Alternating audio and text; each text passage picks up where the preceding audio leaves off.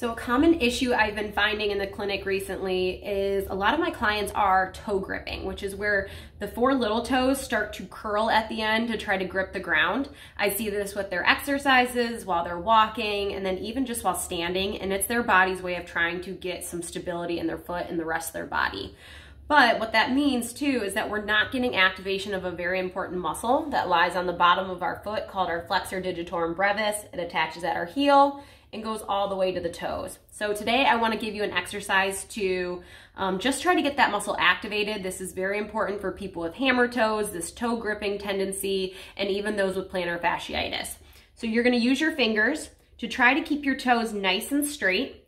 And then all you're gonna do is think about trying to press your toes down into your hand while maintaining the length in your toes, so without them starting to grip at the end.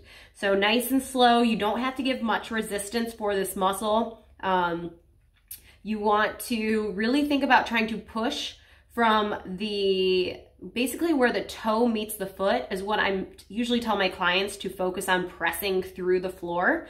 And if you start to see your toes curling, that's a no-no. Or if you start to see the ends of the toes turning white, that usually means that you're also using, it's called the Flexor Digitorum longus to help with this activation, and we do not want that.